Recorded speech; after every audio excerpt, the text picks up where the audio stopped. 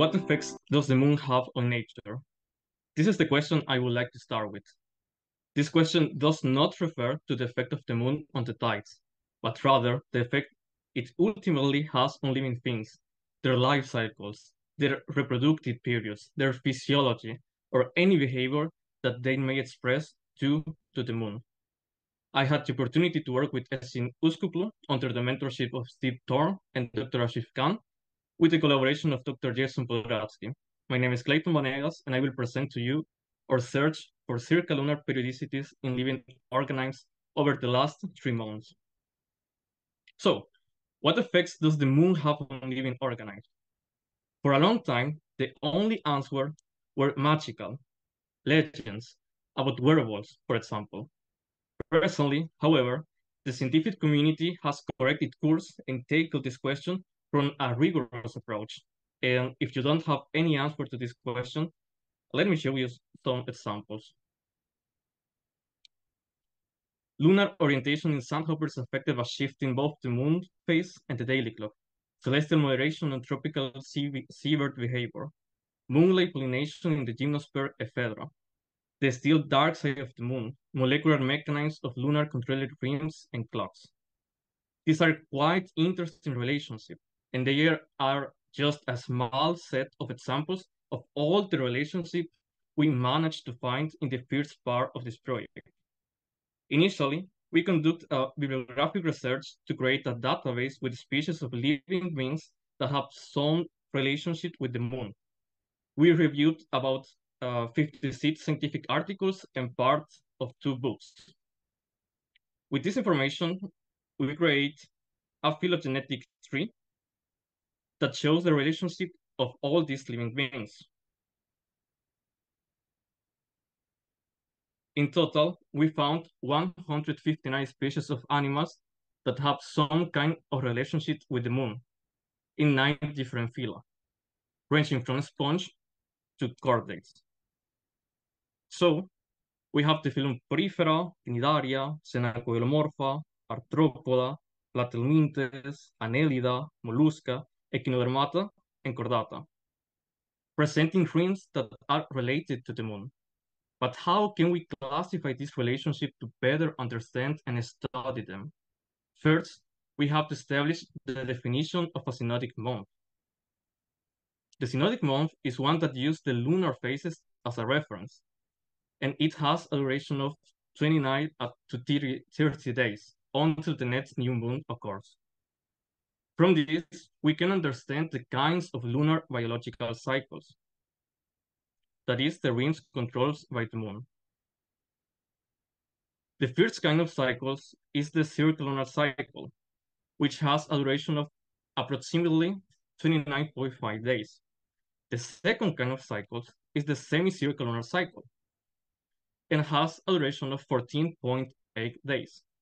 And the third type is the circatidal cycle, which has a duration of 12.4 hours.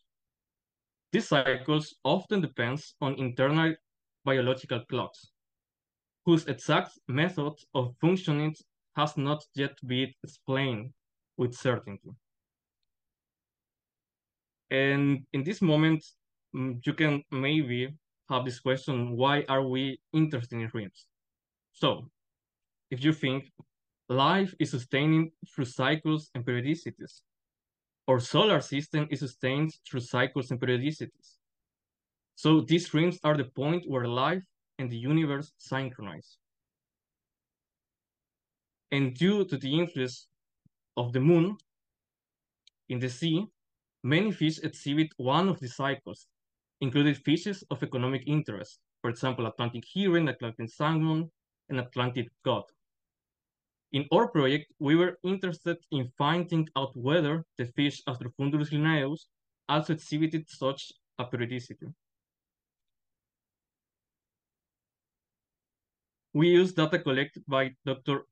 Podravsky in his laboratory in Portland, and the unique thing about this data is that the fish had no environmental cues. They were kept in pairs in aquariums with definite temperatures and established light and dark cycles. So, we analyzed 57,468 data points, corresponding to the egg legend of 17 generations of the fish over nearly 20 years. The goal was to find some periodicity, lunar or non-lunar, in their egg spawning. So we divide the analysis into four parts: synodic analysis, periods analysis, seasonal anode analysis, and age analysis. So let's take a quick look at the periods analysis. When I started managing the database, I came across large gap of the time in which no data were collected. Obviously, we decided to eliminate them and analyze the 9 time periods of continuous data collection. So due to the variability of some factors, such as initial age of data collection, time of collection in each generations, etc., between these time periods, it was not surprising to find no visible periodicity preserved between them. However, the next analysis, the synodic analysis, was different.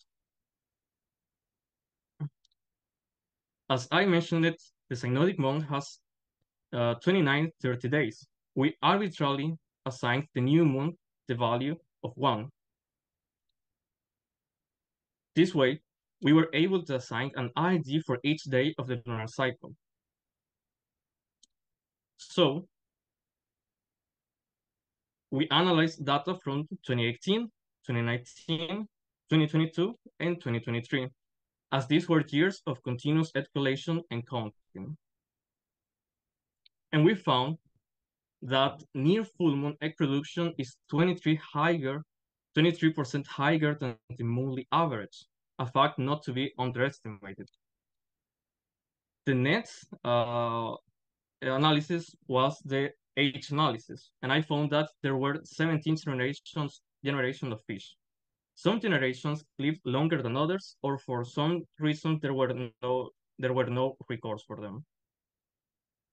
And we found that some generations present this periodicity of great amplitude through their life in relation to the number of eggs produced at a given age. For the moment, we don't know the reason behind this periodicity. But the incredible results don't end there. My partner in this project used the data filtered in this analysis for the seasonal annual analysis. She will present her results in her pre-recorded presentation, and I invite you to wait for her presentation to hear the results of her analysis. So, in this project, we had the following results. We generate a detailed database of 159 species of animals that exhibit some behavior in relation to lunar phases. We found a possible circalunar cycle in the fish Astrophondus rhinaeus. And we found a possible periodicity of egg spawning in relation to age in the fish Astrophondus rhinaeus. I would like to end this presentation again with the initial question. What effects does the moon have on nature? I hope that you are now more intrigued by this question and the consequence that its answer generates. Nature is more dependent on the moon than we thought.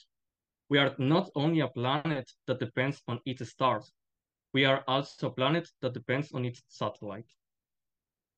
So thank you very much for your attention, and I will be grateful to answer your questions.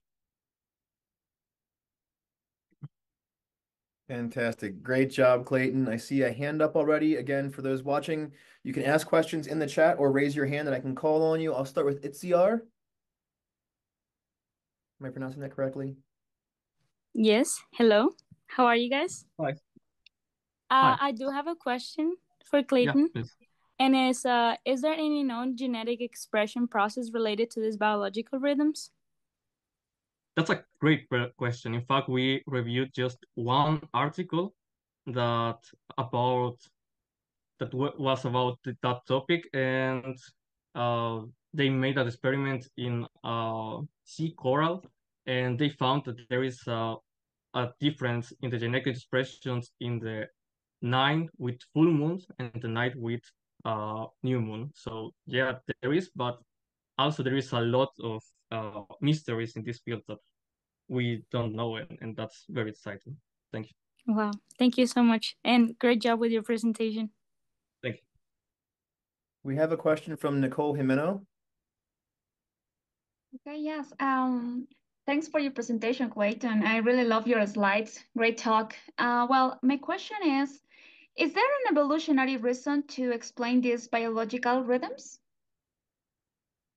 Yes, and there are just hypotheses. There are like three, four hypotheses that are very popular, but the most popular one is the ones that explain the synchronization between the individuals of one species. Like in an evolutionary point of view, if you can find some rhythms in the nature in which you can make this synchronization, you uh, you can improve your rate, for example, of reproduction of rate births, and that, of course, it's a evolutionary advance for the species. Okay, thank you, Clayton. Thank you. Awesome. And we have a question from Marta Puente in the chat. Marta asks, do we humans present some kind of biological rhythm that's related to the moon? Yeah, that's a very controversial question. And in fact, one of our mentors, Steve Thorne, he shared with us some conversations that he had with one doctor, professor of Stanford, and for this moment, we have some studies, but they have different results. Like there are no concrete results at the moment. Some studies say yes, we have some rings controlled by the moon, but other studies say no, we don't have any of that, or we lose it in some point of our history as humans.